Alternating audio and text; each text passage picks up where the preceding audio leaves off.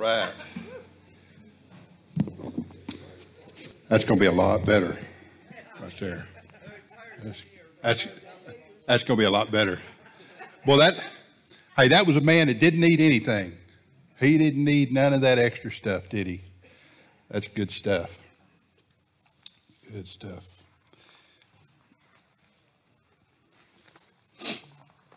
I sent that to Ron, and in the text it said the jerk, and he thought I was calling him one. So I had to clarify that. I didn't trim it down like I needed to, but I'm not the computer guy that everybody thinks I am. Let me open us up with prayer this morning. Father, we just thank you for this day, Lord, and we just thank you for all you've done in our lives, the way you've been there for us, the way you've cared for us, you've protected us, you've guarded us, you've provided, you've been everything we've ever needed. And Lord, I just ask you to be with us this morning as we open up your word and we learn from it. Lord, that you would grow our hearts and you would expand our knowledge, and that you would grow us into the men and women, the husbands and wives, the children that you need us to be. Lord, we love you and we thank you, and we pray in the name of Jesus. Amen. Amen. This morning, the scripture we're going to be looking at is in 1 John chapter 2, verses 15 through 17. If you have your Bibles with you, I hope y'all do. Hope you have it with you, but if not, I got one right here. I got from the hotel, and they're free. They're free every time you stay. That's part of they know that you're going to take them. 1 John chapter 2, 15 through 17. I don't steal Bibles from the hotel, y'all. Don't think that. I hardly ever do that. It says, do not love the world or anything in the world. If anyone loves the world, the love of the Father is not in them. For everything in the world, the lust of the flesh, the lust of the eyes, and the pride of life comes not from the Father, but from the world. The world and its desires pass away, but whoever does the will of God lives forever.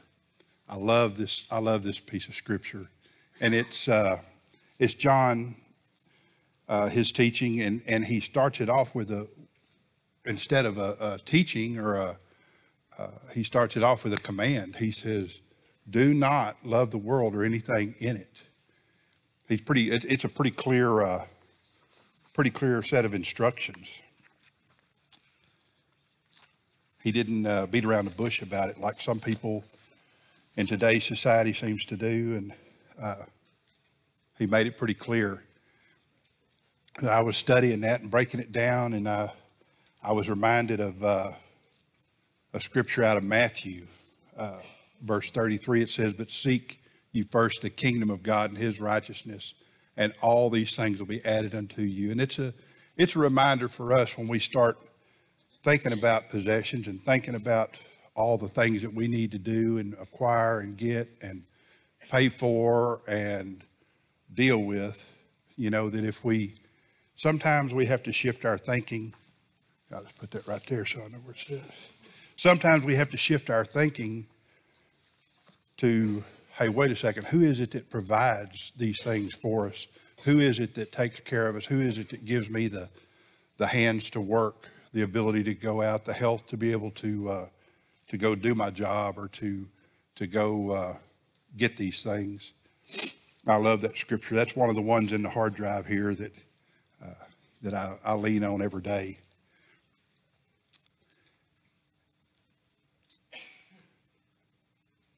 I was thinking about, as I was looking at verse 1, the first portion of this about do not love the world or anything in it, I was looking at in Exodus at the 10 Commandments. And I saw the one that talked about that I'm a jealous God. He says, you should not bow down to any of the idols or worship them, for the Lord your God is a jealous God. And he's a good God. Who knows that? If he's has he been good to anybody in here? I know that's right. He's been too good to me, twice what I deserve. But he's a jealous God. And I make him mad sometimes when I put things ahead of him. I get out there ahead of him sometimes, and I start thinking I know what I'm doing, and And I'm like, God, I got this. I got this. Don't trouble yourself with this. And, or things I forget to pray about. I was talking to a friend this morning about praying for things and prayer requests and what we need to pray for. And I was he reminded me that God said, pray about all things. And in all things, we're supposed to bring it to God in prayer. And I appreciate him for that. Do not love the world or anything in the world. And I got to thinking about it. It kind of clicked. I thought, wait a second. Well, what about John 3:16? Y'all know that. For God so what? Love the world. And then here, John saying, don't love the world. But, I think that we're talking about two different things. Sometimes in the Bible, we get hung up on something and we see that it says something, but we're talking about two different things. God so loved the world. Who do you think he's talking about? Y'all. Absolutely, he loves y'all. I've seen it. I know it. He loves what he's created. He loves the horses. He loves the dogs and all the animals. He probably even loves cats. But we're talking about two different things. I just wanted to clarify that. It goes on to say, if anyone loves the world, the love of the Father is not in them. Man, that's scary. That's scary. And there's people we come in contact with every day that have their priorities all out of whack. Maybe some of us had our priorities out of whack for a season. I know I did. I've definitely been been on the other side. In Matthew chapter 6 and verse 24, and I don't expect y'all to buzz through these so quick. It says, no one can serve two masters. Either you will hate the one and love the other, or you'll be devoted to the one and despise the other. You cannot serve both God and money. And I was studying that in all my different Bibles that I throw out, and I was looking in my King James, and it calls it mammon. You cannot serve both God and mammon, which means riches. And there's so many times in life, and we see it more and more, and especially when the economy gets a little shaky, when everybody kind of gets worried, that's when it's hard to buy stuff, it's hard to find bullets, it's hard to find stuff like that, and so that's just one thing. It's hard to find. I ain't supposed to talk about that.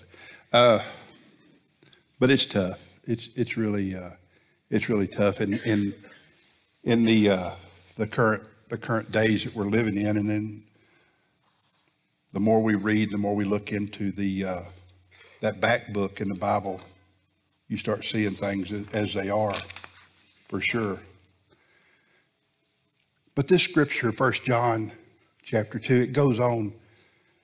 As you break it down, it says, for everything in the world, the lust of the flesh, the lust of the eye, and the pride of life comes not from the Father, but from the world. And sometimes we think about that and we think, well, you know what? We know that God wants us to have life and have it what? More abundantly. And we know that. And he's done it in our lives. Who in here has been given more abundance? Who in here has been blessed more than you deserve? I'll raise both hands. I don't deserve what he's done for me. But while God wants to bless you, he don't want us to bless ourselves. I've got 3 kids, and I love my kids, and it's nice seeing them grow and progress, but I still like getting them gifts, and when they go out and they get things for themselves, that's good, but I still enjoy buying gifts for them and and giving them gifts because it makes me feel good, and I know it makes them feel good. And God's the same way. He's the same kind of daddy. He loves giving us good gifts.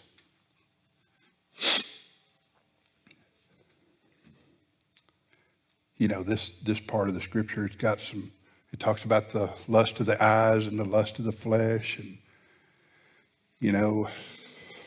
there's a story in the Bible that talks about that. And Pastor Reggie, he's talked about it up here about King David. You know, he was a man after God's own heart. God loved him so much. I love reading about King David. But King David fell into that part.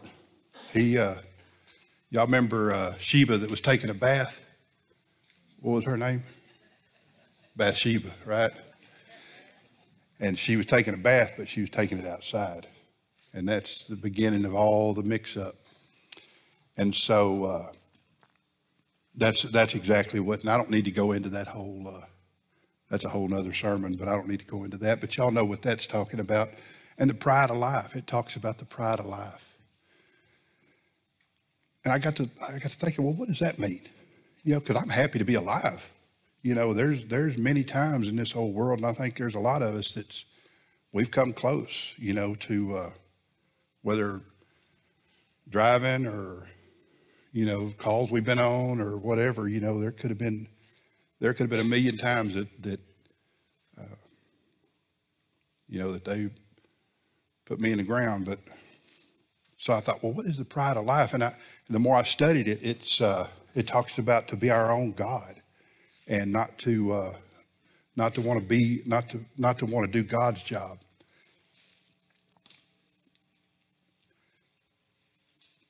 And I got to studying about that, and I got to thinking about it, and I remembered the story about King Nebuchadnezzar that Pastor Reggie was telling up here. Hadn't been long ago. He was talking about King Nebuchadnezzar. He wanted to be worshipped. He wanted to be a god all by himself. He wanted to be the God.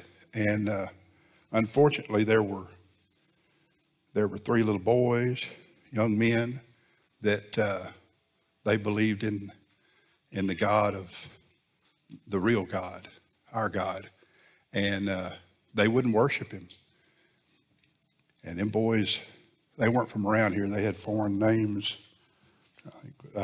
Shadrach, Meshach, and Abednego. You never see that around here,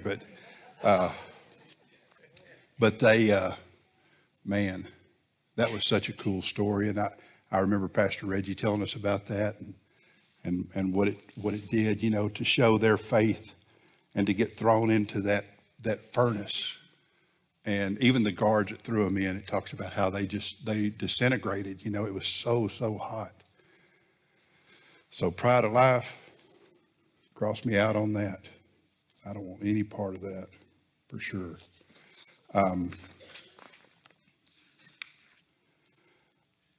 It says, but the world and its desires pass away, but whoever does the will of God lives forever.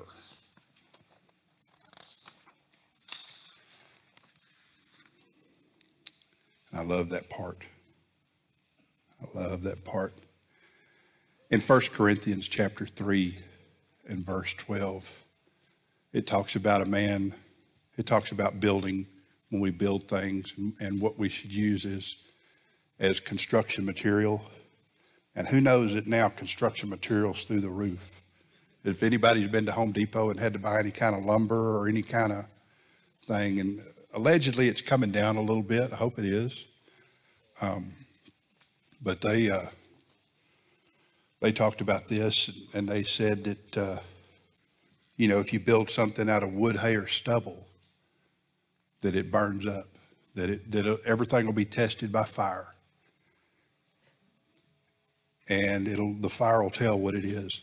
It talks about if we build out of good things, that the fire won't burn it up, but the wood, hay, and stubble obviously will go like that.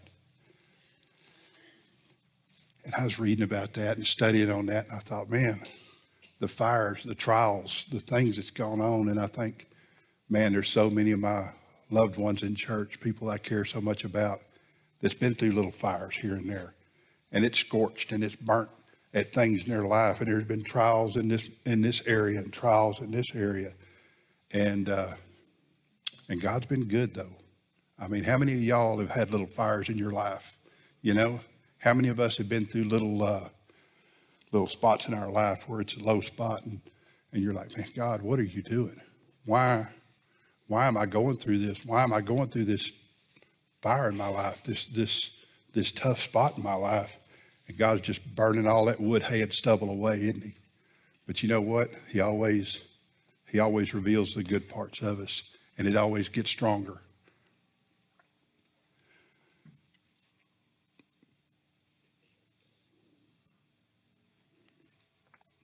The Bible says, whosoever believes in God should not perish, but have eternal life. We hear that in John 3:16.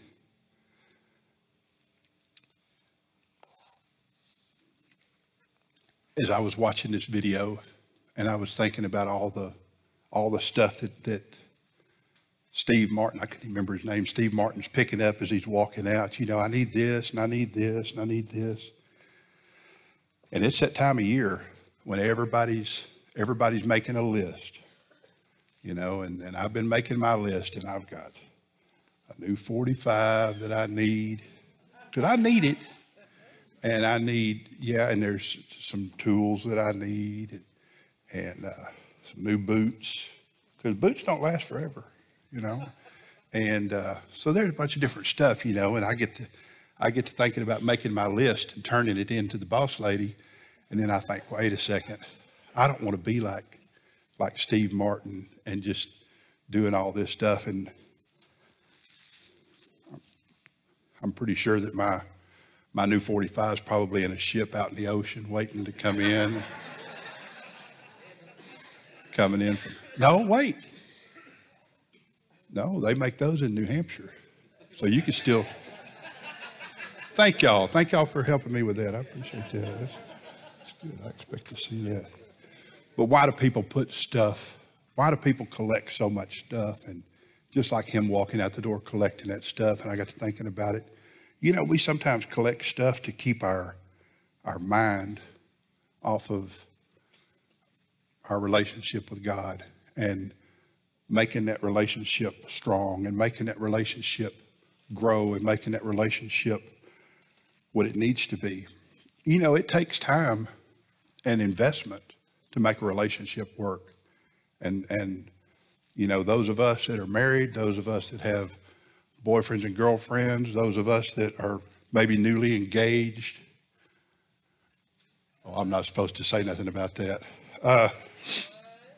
Those of us that are, you know, we know what it takes, the investment of a relationship.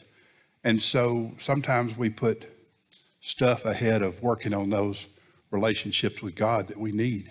And it passes the time.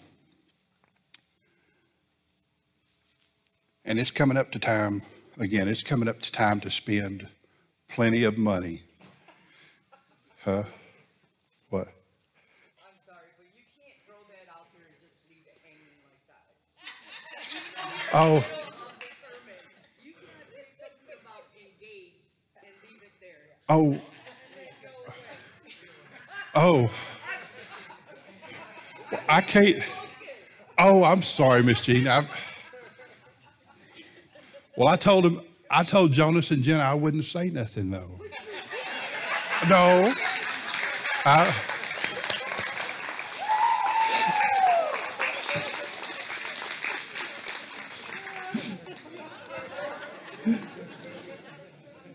Little mark for Miss Jean there. Thank you. I sometimes get by with a little help from my friends. You know, I think isn't that a song? Huh? Well, I told him I wasn't going to say nothing, and Miss Jean did, so that's good. I'm so happy. It's a big day in the Rickman house. It really is. We're excited. You know, every time we've had kids, you know, it's happened 3 times we've had new kids come home and from the hospital, and now we got a new one, so we're excited. I'm excited about a new daughter. So anyway, thank you, Miss Jean. I didn't mean to just leave it there.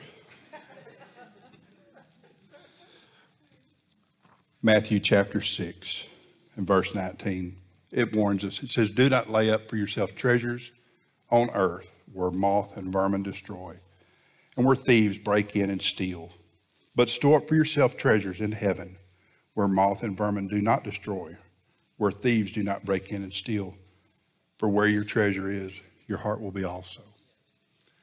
That's what I love about coming in here every Sunday morning and meeting with all y'all, because the thing we share in common is where your heart is.